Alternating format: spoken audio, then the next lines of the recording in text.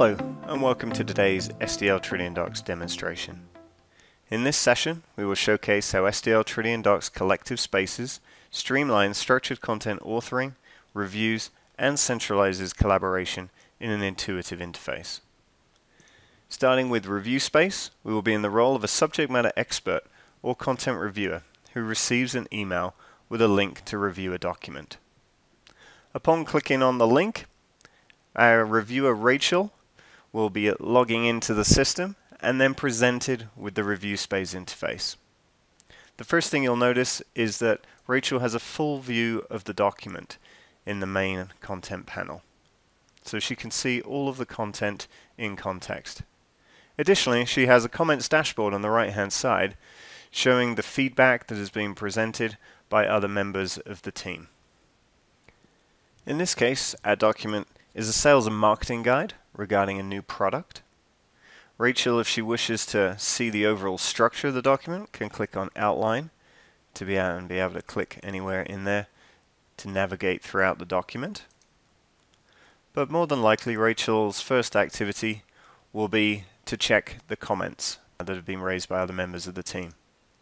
The first comment here you'll see is already resolved, so there's already been some replies and resolution to this, so no further action needed for Rachel. Rachel moves on in the document, and with this one she may agree with that and wants to add a reply, so she can simply type and click reply, and the threaded collaborative replies will be saved and stored.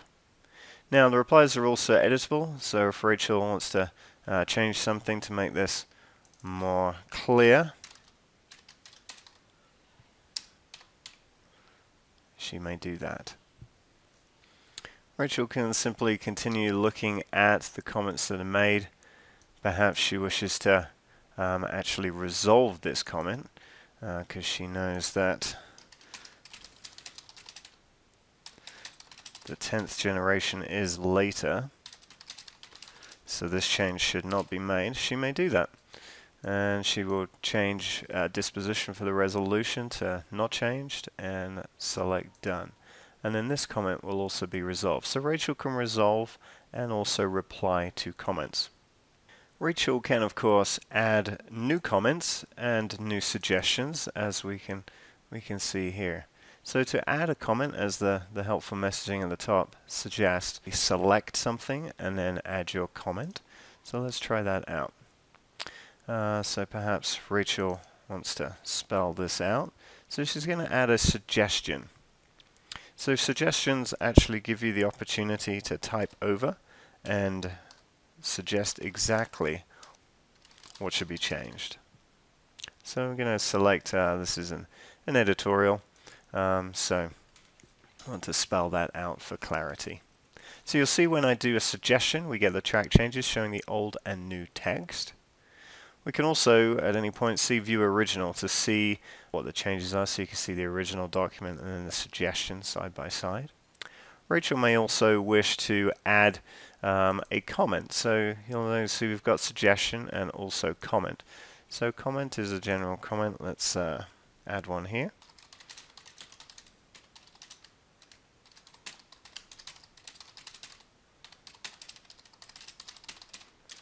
It's a question for another review, and this one's more of a technical comment, so we're going to save it with that disposition. Now Rachel has been making these comments. You'll see that these two that we've added, the suggestion and the new comment, are both unshared at this point. So to make them publicly available to the rest of the team and to finish her review, Rachel can share the comments. She can either share them individually or all at once to make them available for everybody. And this is the way that Rachel would work through using the synchronized commenting conversations to show her parts of the collaboration on this document.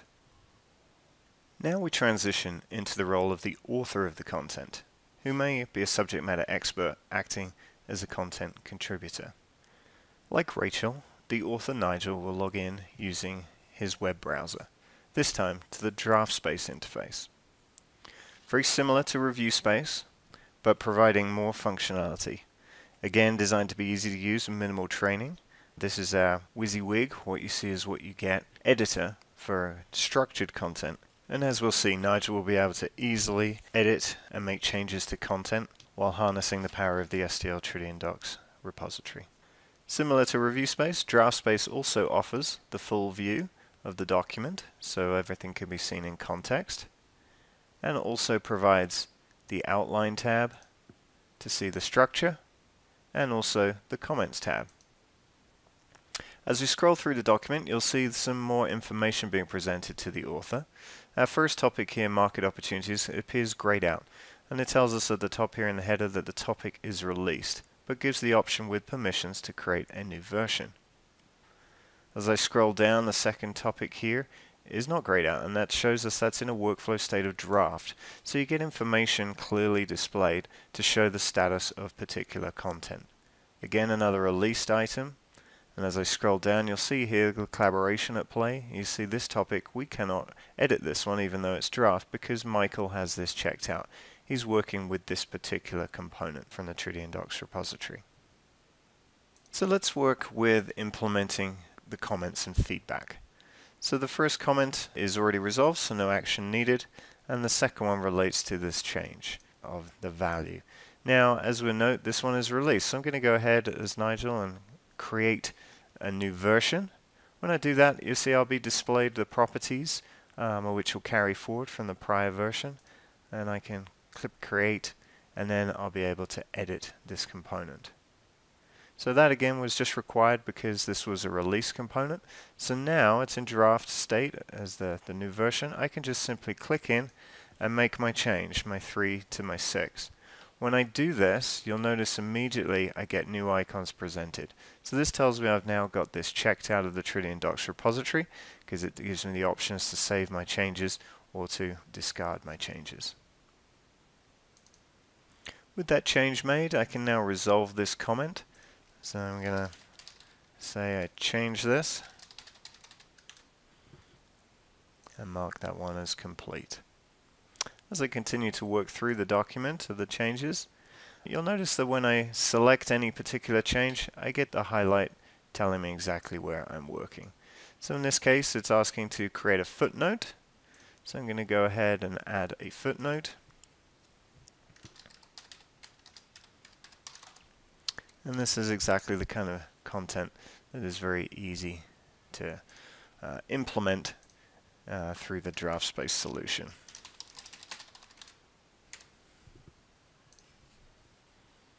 As Nigel continues to work through the comments, we're going to make some different type of comments. Now I can also utilize copy and paste. So here the suggestion was, should we add the Design Pro? And we can certainly do that, and I simply copied and pasted that in. I can go ahead and resolve if I wish, or just skip the resolution. I'm going to go ahead now and make another change here for hardware. So straightforward again, just clicking and typing. For some larger suggestions such as this one, I can also copy and paste the entire new text and paste that into place, either replacing or in addition. So here I'm going to go ahead and delete the old text, and I can resolve as I wish.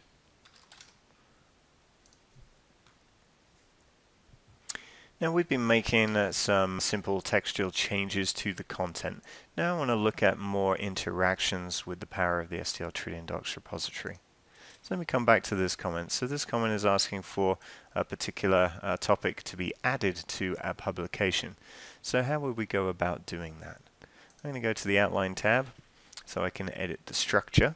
And from here I'm going to select Insert Existing Topic. This connection is live to the SDL Tridion Docs repository, and I can navigate and find my component, my topic that I wish to use. When I go into the folder, I can click and get previews in real time of the content, which makes it easy to find and select the component that I wish to use. And there it is, dropped it right in place into the document. If I wish to work with this component, a topic, and make changes, it's already in draft state, so I can just type and make changes, and again you'll see that I now have my save icon, so this component is checked out to me. I can go ahead and make some further changes. And now let's look at some more structural elements. So from the toolbars at the top, we've got access to lots of content features, familiar icons. If I wish to perhaps add some structure to this, make this first paragraph where my cursor is a note, I can do that. And then we see that we've got the EndNote annotation. Now there's also ability to have the right side menus, so I can change my note type here as well.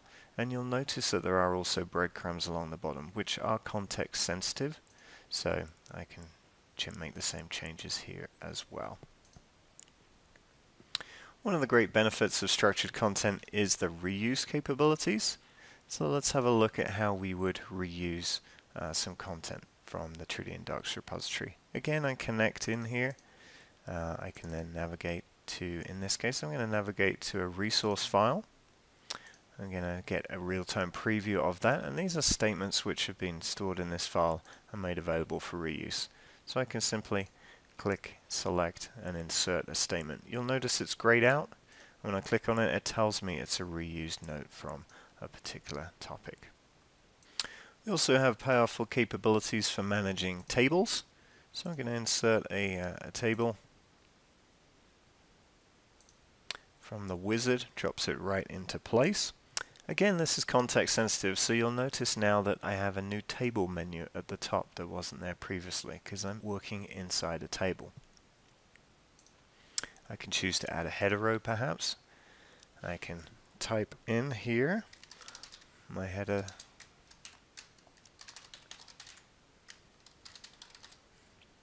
I can also, from the context sensitive menu, perhaps add a title.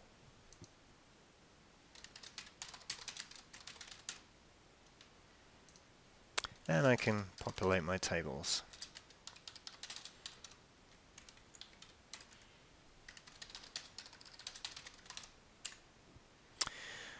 I can also easily work with images through the draft space interface.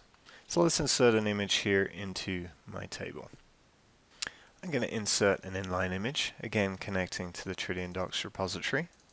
Again, I get real-time previews, and I can choose a particular image and select insert. But I'm going to firstly show you how to upload a new image. So I'm going to make a selection to upload an image from my local machine.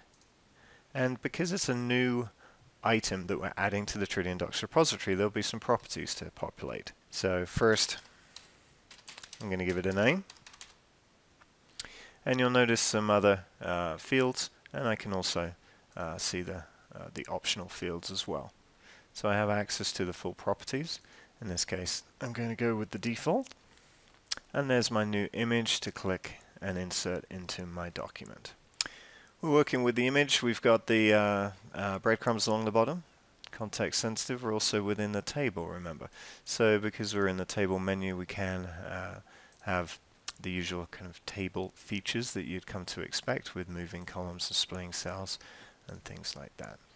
With some changes already made, I can go ahead and save my changes for this individual component, or indeed for all the changes that I've been making throughout the document. Now, with the component that we've been working with, we might want to change the workflow. We might want to push this forward to be reviewed, for example, and then have somebody pick that up to review the changes that we've been making. So this has quick access here for the workflow. You could also access that through the Properties panel, which gives you access to the workflow status here, as well as other items such as the author, or if I wish to assign a particular reviewer, I can do that from the optional fields. And this is completely configurable as to which fields would be presented. So I could assign Michael to review this one, for example. Final item I wish to show is how to create a new topic, a new component. So we do that from the Outline tab again. Instead of inserting an existing topic, we can insert a new one. And you get presented with a nice wizard to ask you where would you like to create this. I'm going to create it in my topics folder. And then it provides templates. From the structure, so if I want to create a concept or maybe a task, you get previews of those templates, which again are completely configurable. And then I can put in a title and the other properties.